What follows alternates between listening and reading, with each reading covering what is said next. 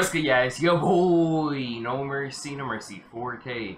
Joey Mercy in the building, pen back at you another banger reaction video. Today we got another Larry Bird reaction for you guys. You guys love and enjoy these Larry Bird reactions here on the channel, so about time we see another one, man. What NBA legends and players think of Larry Bird? Let's check it out. Let's see what it's talking about. If you enjoy this video, enjoy this reaction, want to help support me, want to see more Bird reactions here on the channel, please smash like, play, and subscribe. If you are new here, I post every single day for you guys daily videos just like this, daily bangers. If you want to see more Bird, just hit the like button. That's how I'm gonna know. But let me know your thoughts. Let me know your thoughts below in the comments. What you guys think about this video, my reaction to it. I hope you enjoy. And let's get it. What's good, bro? If you want to see full and uncut reactions earlier than when I post them on here on YouTube, consider checking out the Patreon. Link is in the description. Supporting on Patreon helps me keep making banger videos for you guys, bro. What NBA legends and players think of Larry Bird? You know, there's a Wait, let's check it out. You know, there's a photograph of Larry and I choking one another, and it looked like a moment in which yo, that dude look crazy, bro. Yo, the way they got each other grabbed is, yo, they look like they really like it's about to be on some Mortal Kombat time and really about to crush their tonsils out and rip out their like. Oh my god. You know what I'm saying? Take a swing. It do look, yeah, it looked like it's on Mortal Kombat gruesome timing right now. I ain't gonna lie. Larry not choking one another. And it looked like a moment in which he was going to take a swing. I said, you're crazy. I'm not shooting no commercial with Larry. People always ask me, who's the hardest player I've ever had to guard? What? And there was Michael Jordan, George Gervin, the late, great Mike Mitchell. I mean, so many players. I always say Larry Bird. Magic Johnson once said, Larry Bird is so good it's frightening. And today, we're peeling back the layers of that fear to uncover why NBA legends confess that Larry Bird was nothing short of a basketball god.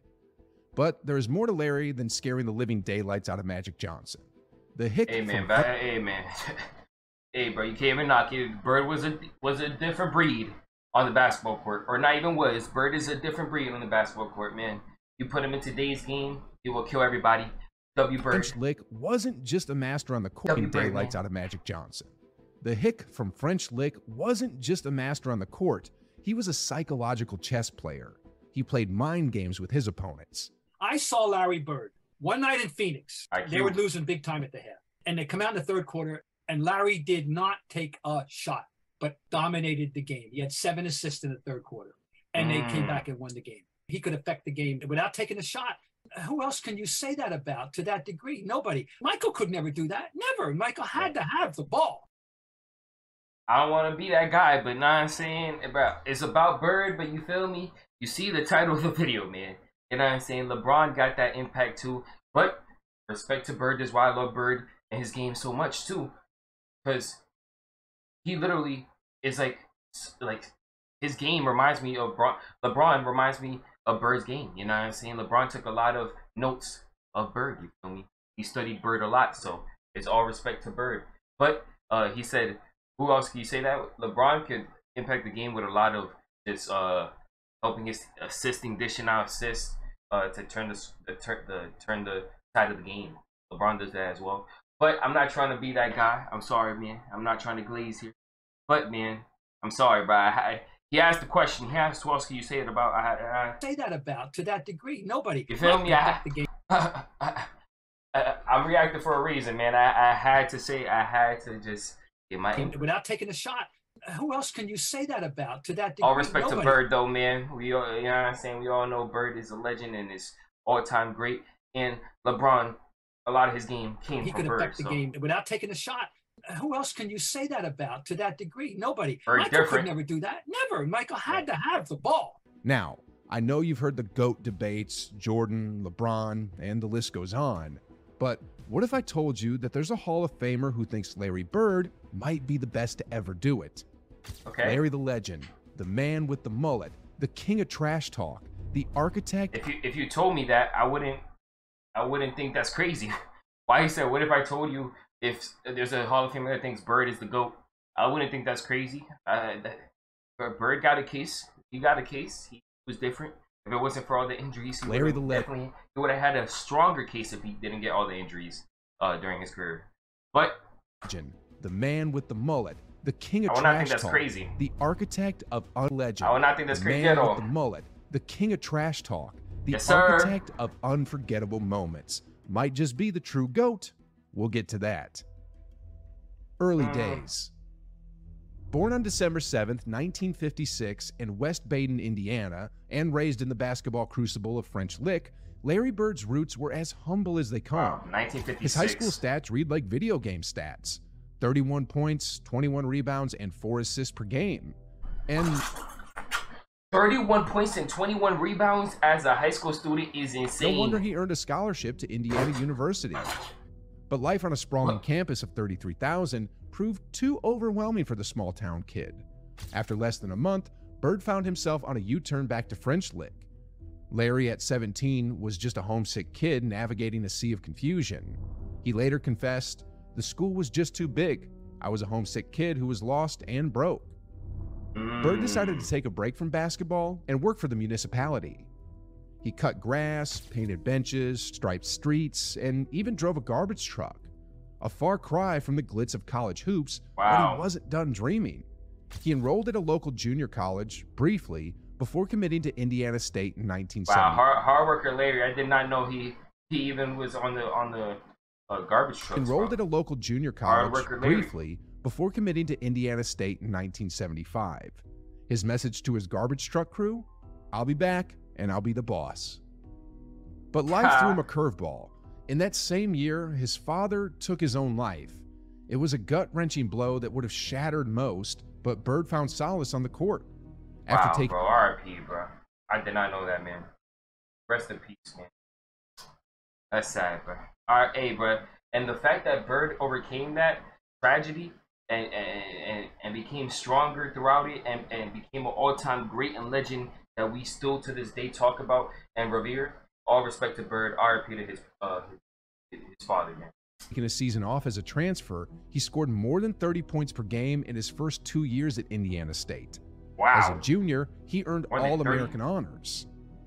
Now, despite being a college sensation, Larry wasn't a shoo-in for the top NBA picks in 1978. Not first, not second, not even third. What? It took until the 6th pick for the Boston Celtics to roll the dice on Bird, hoping he'd sprinkle some of his Midas touch on the struggling franchise. Bird, armed with a 5-year, $3.25 million contract, entered Boston with skeptics questioning if he was worth the investment. Spoiler alert, he was. Yes, sir. No matter how good I am, I'm still just a hick from French Lick, he humbly declared. But those doubted him were swiftly silenced. Humble Bird, I like those. He humbly declared. He said, but those doubted him were swiftly silenced. In his rookie season, Bird orchestrated a Celtics revival. He took a lackluster 29-53 Boston Celtics squad and turned them into a 61-21 powerhouse. That's not a rookie season. That's a rookie resurrection. Bro. Oh, and did I mention he did that turnaround as a rookie season is insane, man. Battling what some in the NBA called... Did he win the MVP? I don't know if he won MVP, but he definitely had to be in contention because that's insane. Oh, and did I mention he did this while battling what some in the NBA called white man's disease? A supposed inability to jump high. Now, we all know Larry was a breed of player unlike any other. Standing tall at 6'9", with passing skills and court vision that left fans in awe. And let's not forget, he was one of the pioneers of the three-point shot, making it rain long before it became the norm. But here's the twist. There's another player, Oscar Schmidt, who mirrored Bird's game, albeit on the international stage. Schmidt is hailed as one of the greatest international players of all time. He is the Olympic scoring leader with over 1,000 total points, and that's no small feat. Let's rewind to 1992 in Barcelona, the stage for one of the most iconic matchups. Schmidt, representing Brazil, faced off against Larry Legend and the legendary US Dream Team. It was a clash of the titans. But fast forward to 2013, and Larry Bird had the honor of welcoming Oscar Schmidt into the Basketball Hall of Fame. And even before uttering a word about his storied career, Schmidt drops a bombshell of admiration for Larry Legend. He declared, "It's too easy to have Michael Jordan and Kobe Bryant as an idol. The guy flies around and does whatever he wants. It's too easy. My guy doesn't run, doesn't jump, and plays the best out of everybody else. He Wow. is here. As the crowd erupts in applause, Schmidt points Okay. directly at Bird, emphasizing, "This is my idol, the best player Wow. ever, in my opinion." Hey, man. NBA Hey, man. That's a lot of respect right there. Respect to Schmidt for that, bro. That's a lot of respect to is Bird my right idol, there. the best player ever, in my opinion. Give me a lot of flowers to Bird. NBA there. revitalization. W-Mans. Before Bird and Magic, the NBA was like that underappreciated band playing in the corner of a dive bar. But the Larry Magic duo cranked up the volume, turned up the lights, and suddenly, the NBA wasn't on the sidelines. It was the headline act. Bird's role in the revitalization should be etched in basketball history. 3 consecutive MVP seasons, unheard of for a forward, Finals MVP twice, first team All-League for 9 straight seasons. Wow. Larry Bird wasn't just a baller, he was a basketball messiah. The dude had this magical touch that transformed teammates into champions. His court vision was ridiculous, and his shooting? Ice in his veins. And defense? Got the shot. Oh, don't even get me started. Iguodala, in a rare open admission, declared Bird as the best white basketball player ever. He declared, "Larry didn't have no flaws." Facts. Facts. And I'm going to go out there on a limb, and this is the first time I've ever said this in an open setting. I'll take Larry Bird over Magic Johnson. He can play in any era. Iguodala believes Bird's game transcends time and borders. NBA, FIBA, ABA, EuroLeague, you name it. He even revealed a side of Bird that makes him even more extraordinary. He said, "The man would tell you where he was going. I'm going here and then I'm stopping right there. That little logo right there. I'm stopping right there and I'm going to pull up." And he would do exactly that. Yeah, it's different. When we talk about Larry Bird, we're talking about a player who terrorized opponents throughout the 80s. The man could dribble and pass like a point guard. But here's a gem from the Larry Bird archives that adds a touch of humor to his greatness. At the height of his dominance, when the media labeled him the Great White Hope, Bird found it disrespectful to be guarded by a fellow white player. Charles Barkley spilled the beans on the Dan Patrick Show, recounting a conversation with Bird mid-game. According to Sir Charles, Bird said, "Y'all got a white guy trying to guard me. That's disrespectful. There's not a white guy on the planet that can guard me." Yo. Classic Larry. Ooh. Competition Hey, man, level. He said there's not one on the From planet. Isaiah Thomas's Pistons to Julius crazy. Erving's 76ers in the East to Magic's Lakers and Hakeem Olajuwon's Rockets in the finals, Bird battled and conquered the best of the best. It wasn't just about the Celtics as a team. Larry Bird's prowess stood out even among basketball titans. So Michael Jordan in the 80s, the best year that he had was he was the MVP of the league and the Defensive Player of the Year. I believe that was in 88. Yes. We 88. beat them 4-1. I'm gonna say that again. Damn. 4-1. They Oh, won nah. one I game, respond. Stephen A. Damn. And he never beat Larry Bird. He never beat Magic and Kareem. He never won. And all I'm saying is in the 80s, what I remember in the 80s, Hey, that's in the 80s. it was but, Philadelphia with Dr. J. Hey, it was early in Jordan's career, but it's still facts. It still happened, right? You know what I'm saying? How Jordan fans always hold so many things against Bron. It still happened. It was early in the 80s. It was in the 80s, but Jordan was having some issues with the Pistons and the Celtics, man. Like, come on, bro. We all know it. We all know it. What I remember in the 80s, it was Philadelphia with Dr. J, Magic, Kareem, Burt, Michael Jordan. He was a non-factor. Let's get one thing straight. Larry Bird's career isn't a stat sheet. Now, let's get one thing straight. Larry Bird's career isn't a stat sheet symphony. Yo, why he said it? He wasn't topping the league in scoring. Nah, Isaiah Thomas had no chill right there. He didn't give no fuck. Bird's Man had no career chill. isn't a stat sheet symphony. He wasn't topping the league in scoring or rebounding, nor was he etching his name into the record books for assists. Yet, whenever the Celtics needed a dose of greatness, Bird delivered like clockwork. But here's the real kicker. Red Auerbach, the sage of Celtics wisdom, knew this all along. Auerbach highlighted Bird's greatness before the GOAT talk began. Bird's greatness went beyond stats, Auerbach emphasized. When Bird had his 3rd consecutive MVP year, Auerbach emphasized to Sports Illustrated, to truly comprehend Bird, do not focus only on his numbers. His presence, his total control on the court truly count. Even on nights when Bird didn't emerge as the stat leader early in the game, he operated on a different plane strategically and mentally.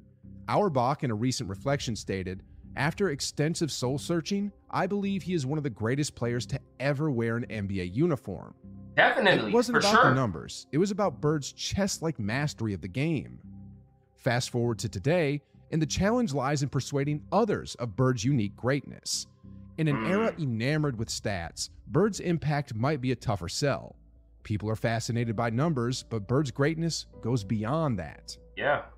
Post-1986 era. That's true, bruh. A lot of people don't appreciate Bird or even think about Bird nowadays because they don't want to go back and do the real research to see how impactful and great he really was or is. He really is an all-time great, all-time one of the greatest, in my opinion, definitely easily top 5 all time.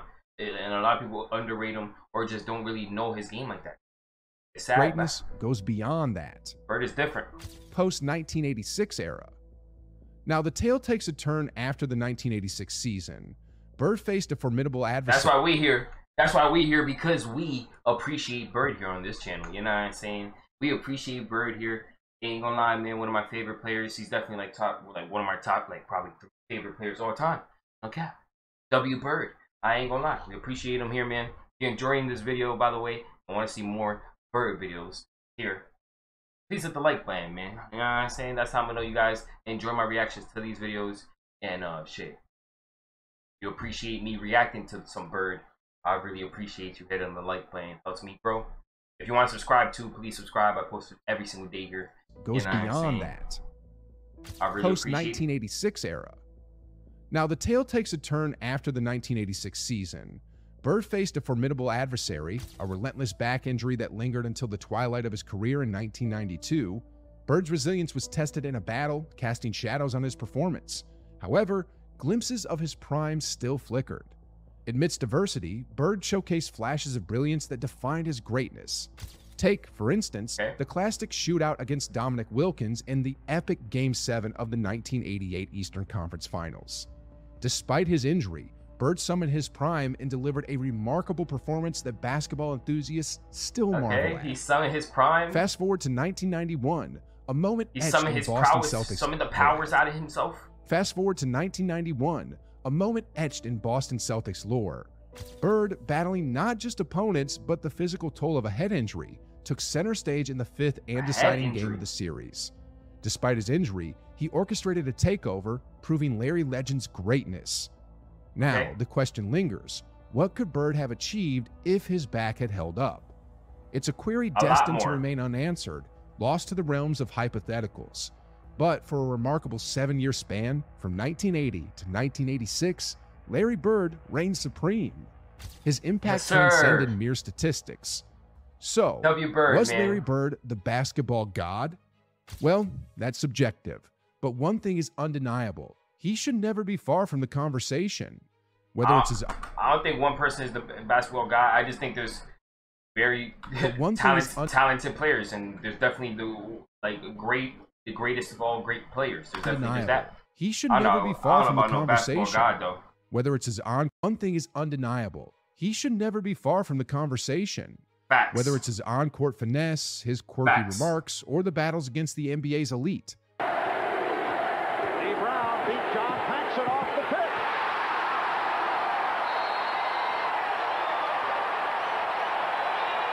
And the second overtime, and that will do it.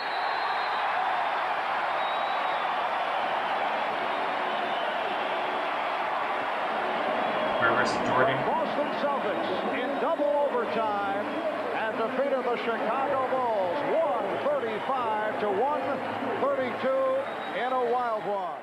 Oh, and speaking of Larry Bird's greatness, make sure to click right over. Coach. Get him mad here, Coach. Big Larry got that dub. He got the win. Make sure to click right over here to check out this video where we break down why Michael Jordan rates Larry Bird over. Hey, bro. W video. Gotta hit the like button, bro. Hope you guys enjoyed my reaction to this video right here. What NBA legends and players think of Larry Bird. Bird was an all-time great. definitely deserves more. He already gets a lot of respect from NBA players, legends, greats, but in general, he deserves all the respect and more, man. More people need to know about Bird's greatness. He is amazing, an amazing player, and shit. Another W video about Bird here. I hope you guys enjoyed that. If you did, hit the like button and subscribe to the channel. It will really help out. I mean, a lot of posts every day for you guys here. Like I said, more videos like this coming soon of Bird. Just hit the like button. But thank you for watching the video until the end here. For me, until the end, put W Bird in the chat. Bird is a W. Great player, all-time great, a legend, had great non-saying, trash talking, sense of humor, all that. W guy too. Shit. W Bird. W Bird in the chat. W Bird in the comments. If you made it until the end of this video, let someone know. Put W Bird in the chat. I mean, W Bird in the comments if you made it until the end. That's someone know. I'll see you guys in the next one. Have a great day. And